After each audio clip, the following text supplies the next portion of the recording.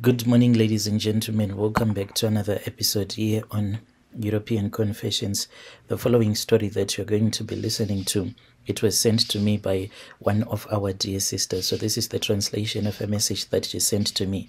The translation reads like this. Hello, Brother Nashi, how are you? Can you please post my own story as hidden identity? So even when I was still in university, I was known as the most beautiful woman, and the guys that I used to date, they were like one of the most beautiful women here in Harare. My looks were a blessing, but they also became a curse to me.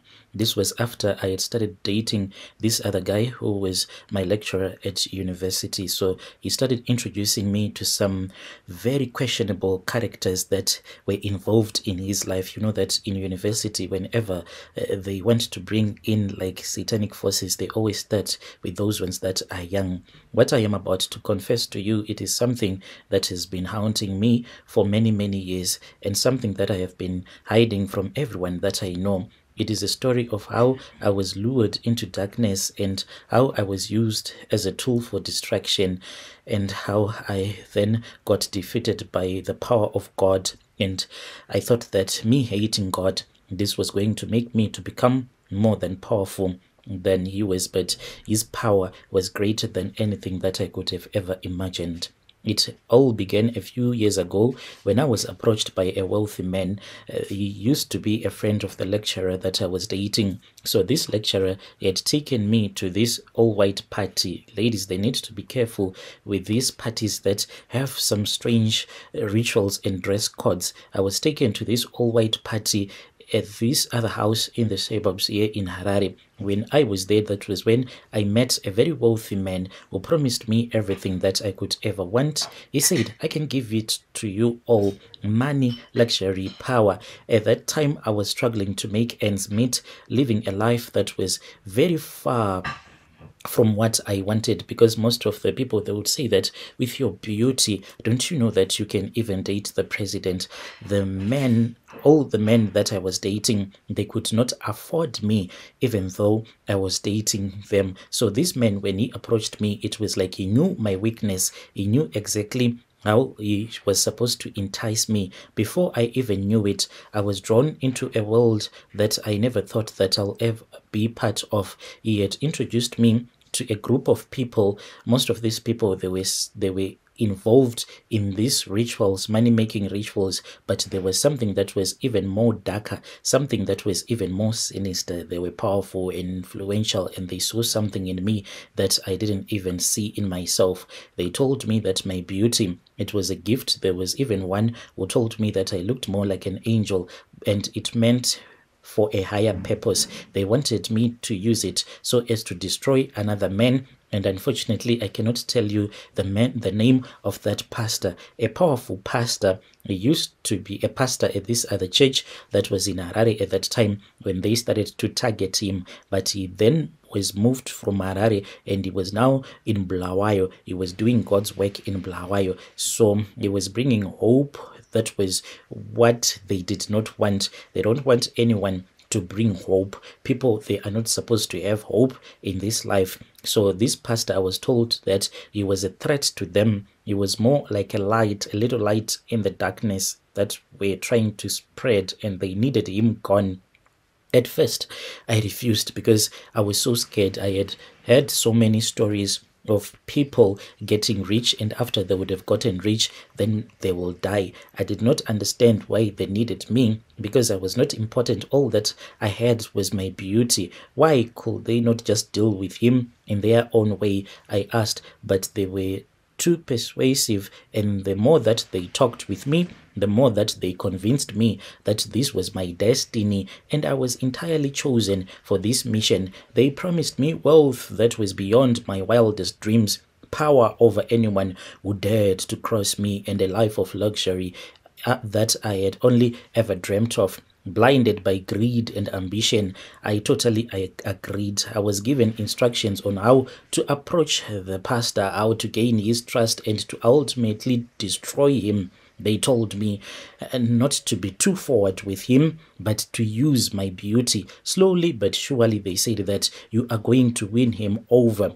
to make him fall in love with you, to seduce him so that he can get between your legs. Once he has gotten himself between your legs, then it is over. And once he would be under my spell, they said, you would be weakened. You would no longer preach the true gospel. You will become vulnerable, and they could take him down. They said, we will take him down, and it is going to be very easy. So I missed that opportunity. Maybe when he was still in Harare, there was this other time. If I had just gone to his office, he had called me on that day, but I just hesitated. He said, come here, I want to see you. But I just said, I'll come another time. Then I heard that he was in Bulawayo. Loads and loads of money were given to me. I was staying at this other house that belongs to this other satanic agent who is based in Bulawayo. I traveled to Bulawayo. My heart was pounding with fear. I then went to his church, one of his church services, and from the moment that I looked at him, I knew that this was not going to be easy, even though we had had some interactions in Harare. But this time around, it was going to be something that was real. There was something about him, a presence that was so powerful. It's not like he is a man that performs miracles, but the way that he preaches the word of God, there is a presence that is so powerful, so pure, that it made me to question everything that I had agreed to do, the contract that I had signed with the devil. But I pushed those doubts aside, reminding myself that what was at stake was me becoming a multi-millionaire. I managed well to get close to him, to start having conversation with him. This was after I had allowed another guy who was a church usher to sleep with me. And he was the one who got me really close to this pastor. The pastor, when I got so close to him, he was kind, humble, and so full of faith that it made me to become uncomfortable. The more that I tried to charm him, the more I felt like I was the one who was being exposed, and my true intentions as if they were being laid bare before him. He never looked at me. This really troubled me with lust or desire, only with a deep, unshakable love for God and for the people that he served. As time went on, I found myself struggling to carry out the mission. Each and every attempt that I made to seduce him, to lead him astray, it was like this man, he was just avoiding him, not from him, but from something else, something that I could not see or understand. This man was being protected by an angel, and I saw an angel. This was after I had told myself that I needed to go and see him. I was really wearing this very short skirt. Even when I was walking, people were just looking at me. And the moment that I got close to his church, that was when I saw an angel, a very tall angel. At first, when I saw this angel, I thought that it was a tower light. But the more that I walked closer and closer to the church, that was when I said, this tower light, why is it is moving? Then that tower light turned around and it faced me, and I saw that this was no tower light, but it was an angel, a very tall one. And I got scared and I felt so weak. Then I returned back to my masters. Then one night, after I had been given some charms to use, everything changed. He called me. When he called me, it was just after 3 p.m. He had invited me to his place for dinner. So I was planning to make my final move. But when I arrived there, Brother Nashi, he looked at me with eyes that seemed to see right through me. He told me that he knew who I was, that he knew why I was there. My heart stopped. How could he have ever known? I had tried to be careful, but he was angry. He was not angry, neither was he afraid. He simply told me that God had revealed my mission to him and that he had been praying for me. In that moment, I broke everything that I had been holding, the lies, the deception. I confessed everything to him, tears streaming down my face. I told him about the people who had sent me, about the promises of making me to become a multi-millionaire and being taken out of him, going to any country where I wanted, about how I had allowed myself to be used for something so evil. He did not judge me. He did not condemn me. Instead, he prayed for me. He prayed for my soul, and he said, I want you to give your life to Jesus Christ. And the power of his prayer and the love in his words, it was as if it was a light breaking through the darkness that had consumed me for life.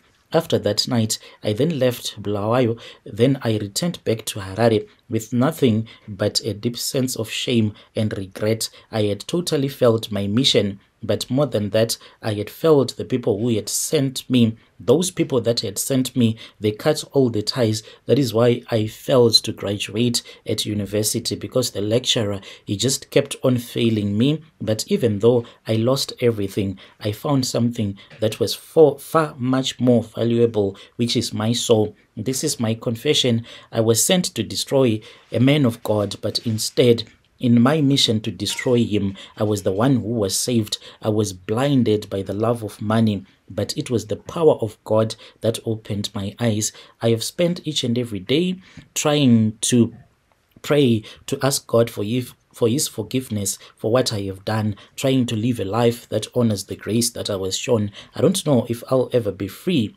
of the guilt that I carry, but I am no longer the woman that I was. I feel as if God gave me a second chance, and I will never waste the second chance that was given to me by God.